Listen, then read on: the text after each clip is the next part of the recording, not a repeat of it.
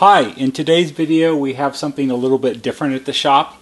This is a NuTone model L36 door chime. The L36 was what they called a kitchen clock chime. So this is the clock cover portion, and behind it, recessed into the wall cavity, would be a standard NuTone 2-note chime base. This is an electric clock, and the motor is powered by the same transformers that powers the doorbell. This is one of the cooler chimes. The L36 was called the Elite when it was new, and it was made, it's a late 50s through mid 60s chime. I think this particular one was probably made around 1965 or so. It was sent in by Martin, and it has a common problem that all of these chimes have sooner or later, which is the clock has stopped working. The doorbell portion works fine, it's just the clock no longer keeps time. So what you're looking at here is sort of an anodized aluminum grill, and then it has these little plastic balls around the dial to denote the hours. The quarter hours, the 3, 6, 9, and 12 are red, so I suppose it was easier to tell what time it was from across the room. And also on an earlier version of this, these little round balls were made out of wood, and it was denoted in the installation manual that the red ones could be painted any color you wanted to match the decor of your kitchen. The 12 o'clock and the 6 o'clock, which aren't here, actually have threaded studs on the back of them, and that's what holds the clock face to the wall. So again, the problem with this one is the clock no longer runs. So we're going to take a look at it here and see if we can repair it for Martin. So if I turn it around, what you'll see on the back is it has a clock motor here, and this is what's called a Telechron motor. Telechron, I think, was a General Electric brand, and they made primarily encased or enclosed motor and drive assemblies for different types of clocks, not just NuTone wall clocks, but clock radios and mantle clocks, and they were using all sorts of clocks. This portion here is the drive assembly, and down here is the coil and the 2 leads for the power. This is a 16-volt model, and then there's the chime gear drive down inside here. A little hard to see. Anyway, we're going to disassemble this, and we're going to see if we can get Martin's clock working again. To remove the motor assembly from the clock face, there are these 2 screws that hold it on. So let's go ahead and loosen these.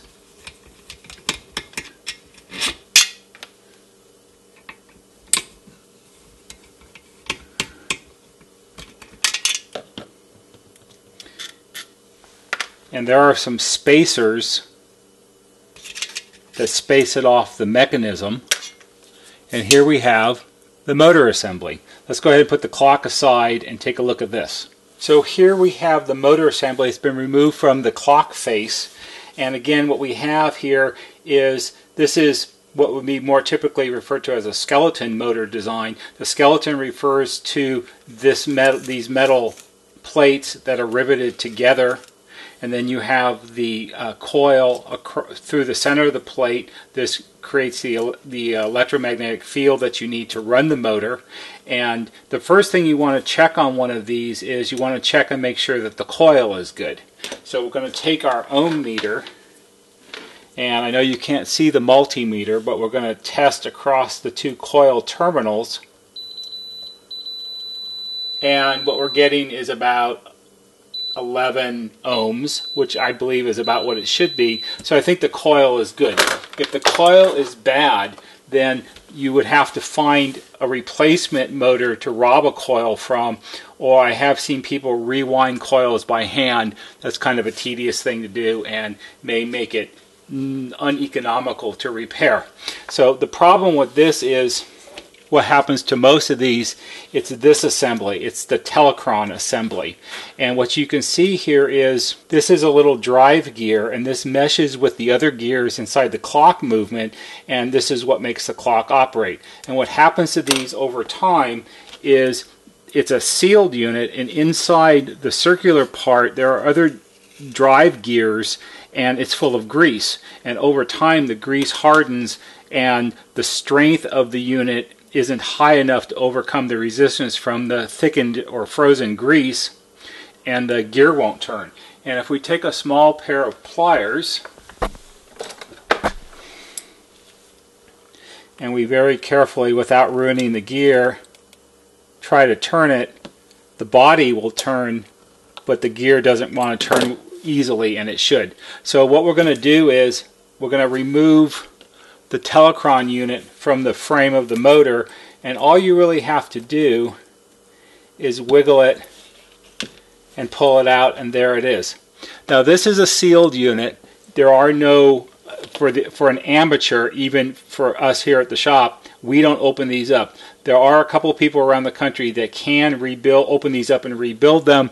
It's rather expensive, and again, it may make it more expensive than the clock is worth. So we're going to try a simple fix and see if we can loosen up the grease so it will run again. So here you can see the telecron unit, and I've cleaned up the outside of it just a little bit to take the dirt and grime off of it. And you're probably asking, well, what's he going to do with it? How is he going to see if he can free up the grease inside so it will run again? Well, it's very simple. We're going to heat it up. And what are we going to heat it up in? Oh, wait, a toaster oven, because that works really well. So I've got, this is just a standard toaster oven. I've got it set at about 140 degrees on bake because we're going to bake this unit. And I'm going to put this in here, and I'm going to let it warm up. It's probably going to take 15 or 20 minutes to reach the temperature of the inside of the oven, about 140 degrees, and we'll come back and see what happens. So while our telecron unit is baking in the oven, let's take a quick look at the clock face and the rest of the gear drive assembly for the clock. I'm just going to operate the gears manually from behind, and you can see the second hand goes around, as does the minute hand, and the hour hand follows accordingly. And all you really have here, it's a little bit hard to see, but you have the gear drive assembly that's sort of encased between this metal plate and this other metal plate, and these are riveted together. And while the gears are exposed, and it's easy to move the large gear with your finger, which drives all of the other gears, because of course they're all interconnected together, it seems to be reasonably free. It turns relatively easily, and I don't think that it would be wise to try to unrivet this and play around with the gears. I might put a little bit of WD-40, maybe a drop or two, on the pivot points that I can see and make sure that they're lubricated properly.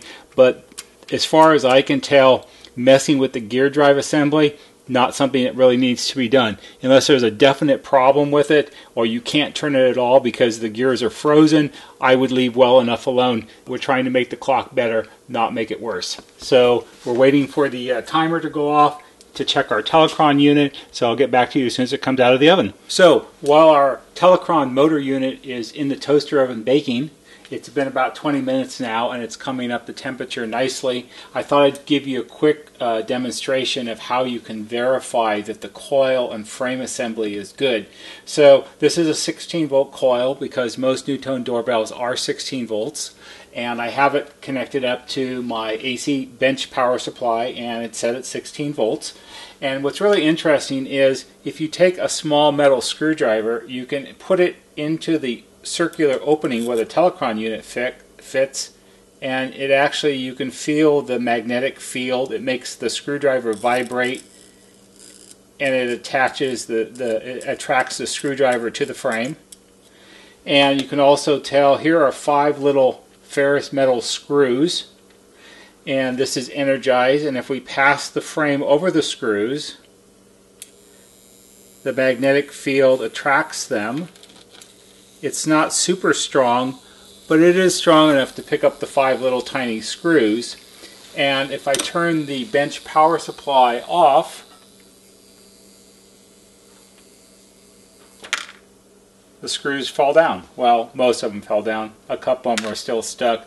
I guess there's some residual magnetic force in the frame, because even with it turned off, it looks like it would pick up one,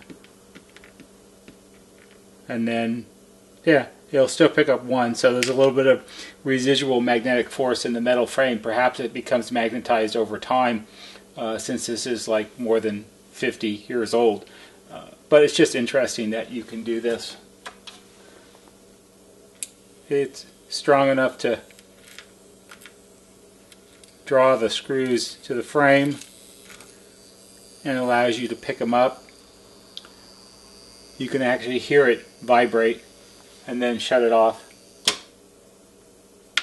and they'll fall off. Anyway, so I'm going to go in and check on the Telechron unit, see what we're up to temperature wise. So our Telechron unit is done. Apparently it takes about 45 minutes to warm it up. It's about at about 145 degrees right now. I took it out of its little aluminum pan, and you have to hold it with a pair of pliers because it is 145 or so degrees. We'll check it with the infrared thermometer, maybe 135, good enough. If you hold it in a cloth so you don't burn yourself, you can actually very carefully grab onto the little drive gear, and it turns much freer than it did before. And actually, if you spin it,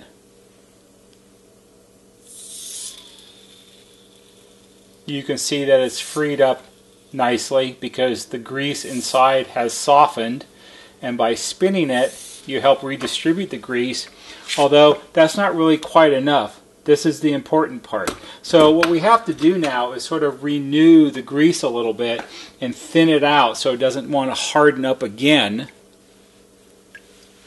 So what we're going to use is a little 3-in-1 oil. This is a spray can. It also comes in a little bottle that you can buy. And what we want to do is put a little bit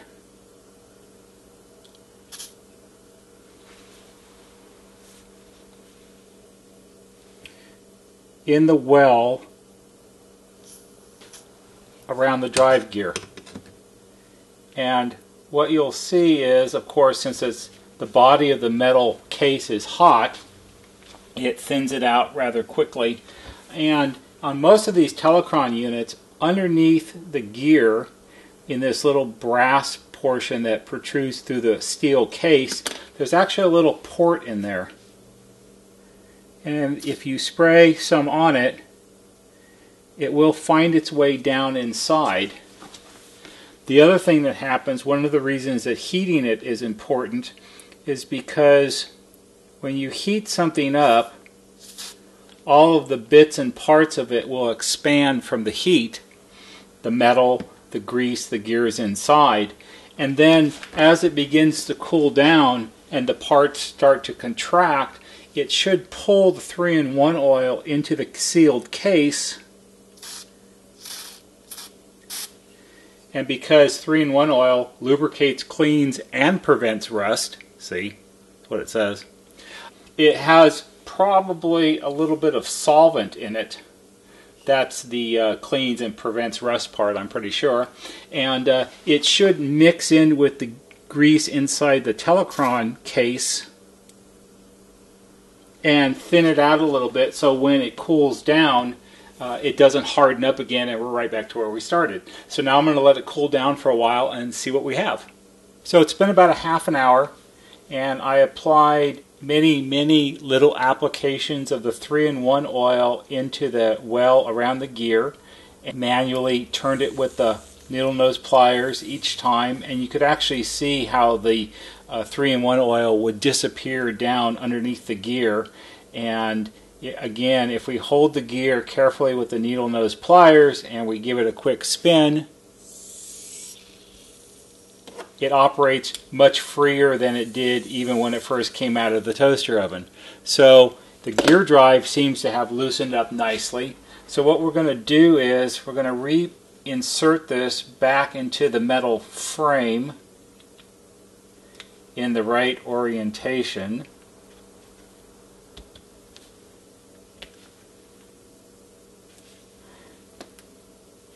And we're going to apply power. And the gear turns. Let me move the camera so you can see, or maybe I'll just move this, it'll be easier. So here, if you watch very carefully, you can see the gear turn. This unit says it's stamped on the case that it runs at 3.6 RPM. I believe that these are made in different speeds based on their application, but that's what it says on this one. So now it turns. It's not drawing much in the way of current, but I wouldn't really expect it to. And it's cooled down to basically room temperature. I think we're about 74 degrees right now. So that seems to be about right. So I'm going to put this back into the clock mechanism and put it all back together and try it out and see what we have. So here we have our reassembled NuTone L36 Elite door chime. Put the Telechron unit back in the metal frame. I mounted the metal frame back on the clockwork mechanism on the back, remembering to put the spacers in that keep the gear at the right position so it lines up with the clock drive gears properly. I set the time at 12. It was 12:54 when I turned it on. You can see that the second hand is going around. I will let this run on the bench for at least 24 hours. I'm going to leave it on overnight. Cool, that way it'll reach ambient temperature in the shop at night. It gets to be about 60 degrees to make sure it's going to be all right. And then I'm going to pack it up and send it back to Martin. He can put it back on his kitchen wall, and it'll probably be good for another 25 or 30 years. So this is a fairly easy repair, and if you're a little bit handy and a little bit careful being the important part, you can probably take care of your NuTone clock for your NuTone Clock Chime also, or you can always send it to me and I'll do it for you. That's it for today. I hope you enjoyed the video and you found it interesting. If you did, please give it a thumbs up on YouTube. If you like our channel and there are other things that you learn and find interesting, please subscribe to it, and I'll see you on the next video. Thanks a lot. Bye.